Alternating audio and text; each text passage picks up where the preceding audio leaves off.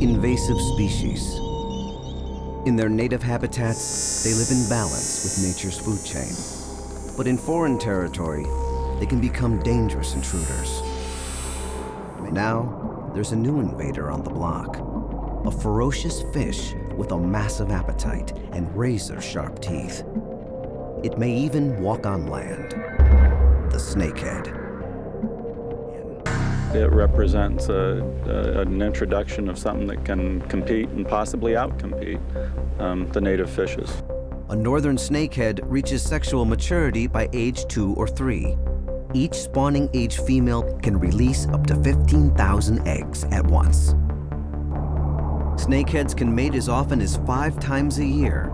This means in just 2 years, a single female can release up to 150,000 eggs. In a natural habitat where predators and prey work in balance, fast breeding's kept in check. But in a foreign ecosystem where natural predators are missing, it can lead to a disastrous population explosion. Snakeheads are also known to lash out at any who approach them. Of the 29 known snakehead varieties, many, like the giant snakehead, are powerful hunters with ravenous appetites and sharp, snapping jaws. Jaws that can tear flesh, even human flesh. At first, I wasn't quite sure what bit me. I saw a lot of blood on my arm. I thought I was lucky it didn't hurt me that much. They can bite your entire hand off. In the US, snakehead attacks are just a small part of their danger. To an ecosystem, invading snakeheads pose a far greater threat.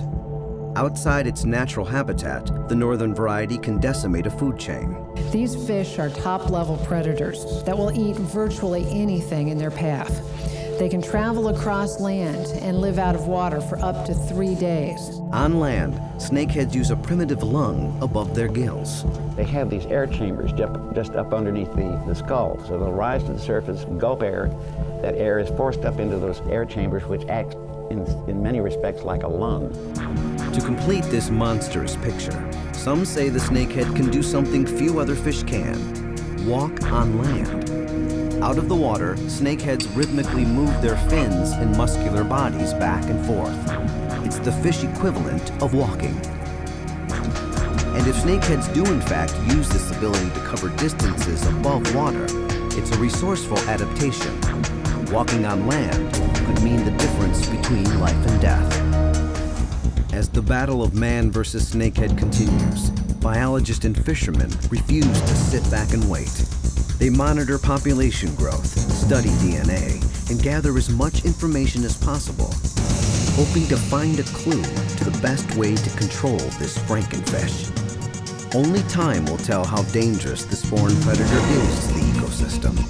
But one thing's clear: the snakehead has already earned the title of an unforgettable fishzilla.